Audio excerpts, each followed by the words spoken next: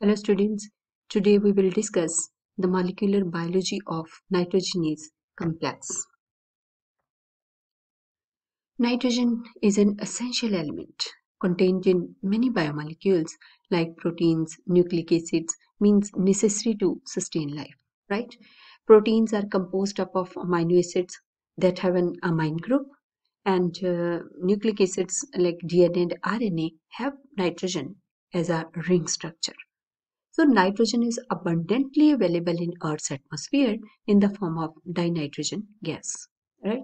You know, the air in Earth's atmosphere is made up of approximately 78% of nitrogen and 21% of oxygen, right?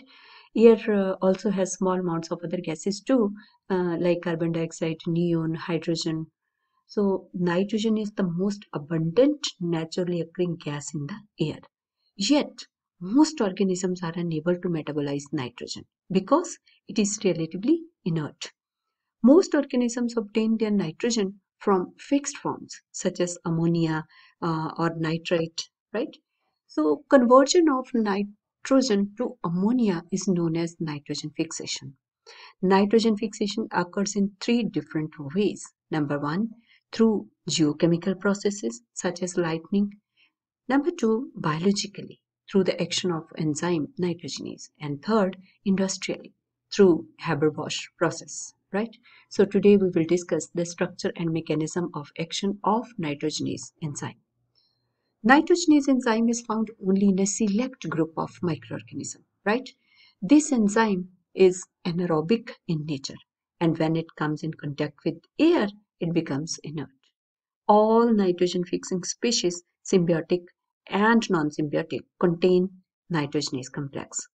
So the conversion of nitrogen to ammonia is an energy demanding process. It utilizes energy in the form of ATPs, right? So this is the here reaction catalyzed by nitrogenase enzyme is given. So here one molecule of nitrogen, 8 electrons, 8 protons, and 16 ATPs are required. And the product is 2 molecules of ammonia plus hydrogen plus 16 ADP plus 16 Pi. Right? So now structure.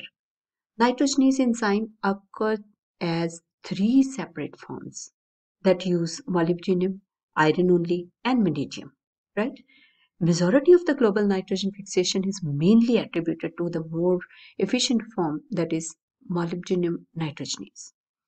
Other two forms, iron only and vanadium nitrogenases, are often considered backup enzymes because these two forms are used only when molybdenum is limiting, right?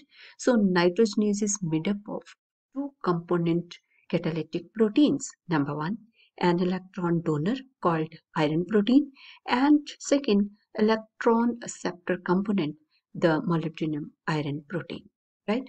The component proteins assemble only in the presence of ATP bound to iron protein, transfer electrons, and then dissociate.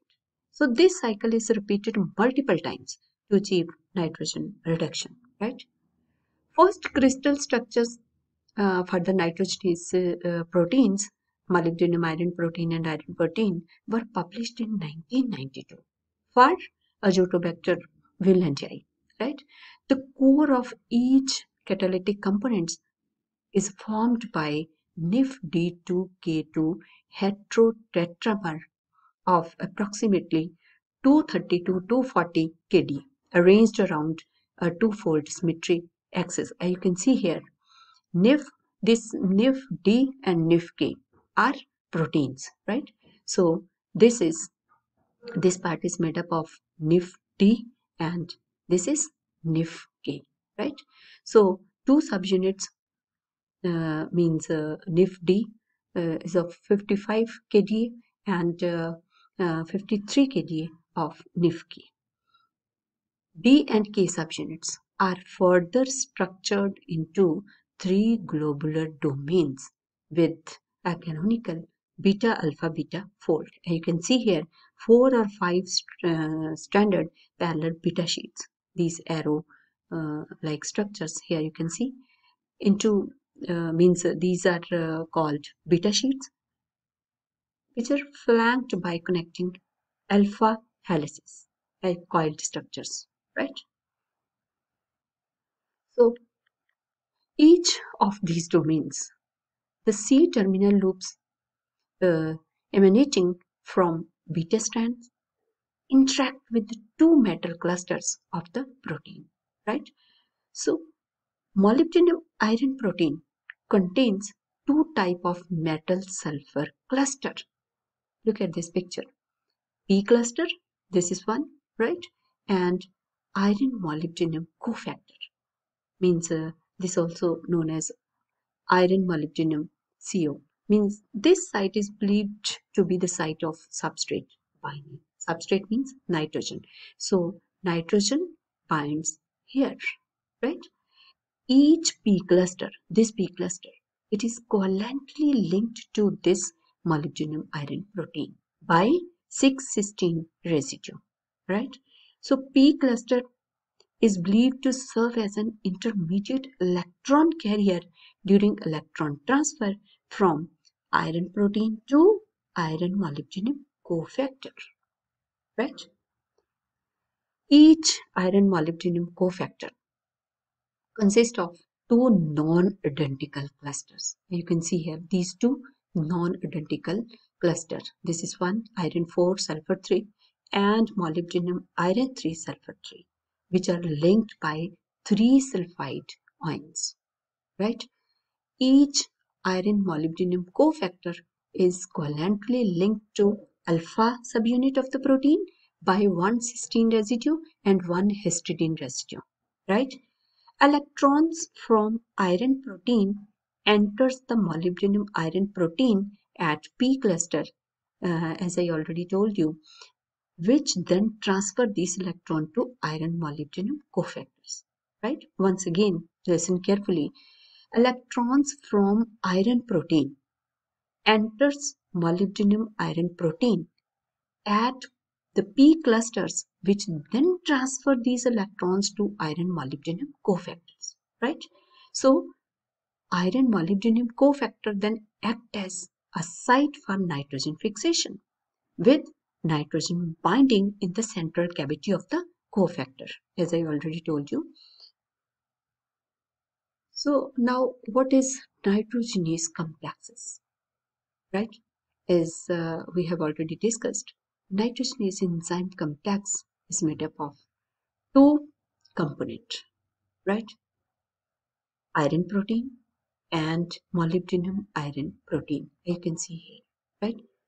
Means dinitrogenase and dinitrogenase reductase. These two parts, right? So first, dinitrogenase part, that is iron protein part. This part harvest energy required for nitrogen fixation. And the second part, dinitrogenase reductase, that is molybdenum iron protein, it converts nitrogen into ammonia, right?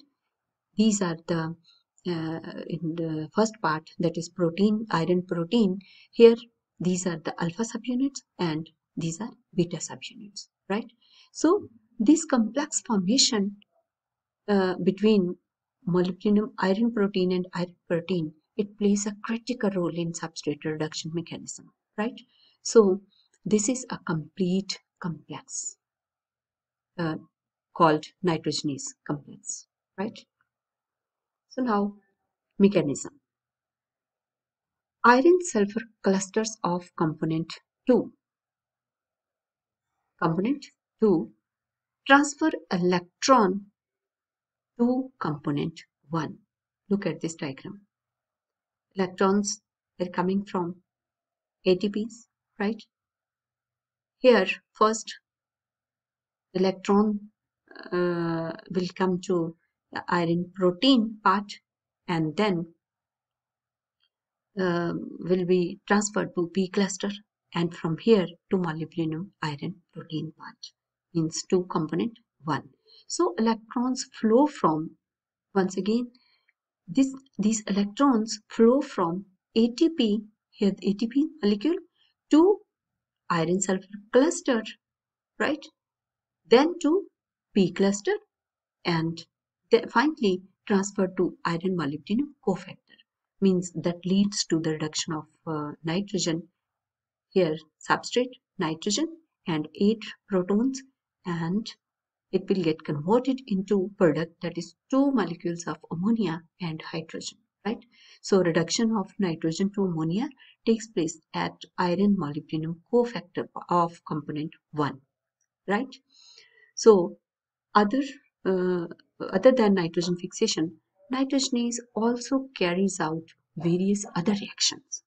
It acts as dehydrogenases and reduces proton to dihydrogen, or dihydrogen act as competitive inhibitor to nitrogenase, and carbon monoxide act as non-competitive inhibitor. So this is a mechanism, means how electrons transferred from one component to another component and ultimately leads to the formation of product, that is ammonia, right? So I hope you have got it. So if any question you want to ask, write in comment section, right? Thank you so much.